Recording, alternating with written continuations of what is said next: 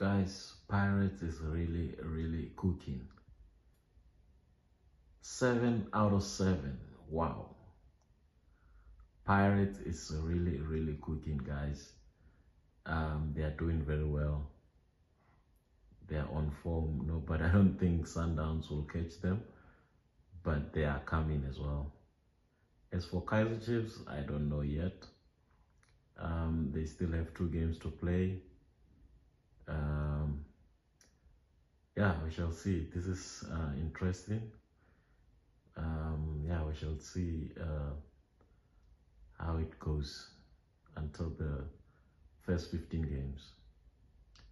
And then at the bottom, TS Galaxy is really struggling. Amazulu as well. And Royal AM is not doing so bad.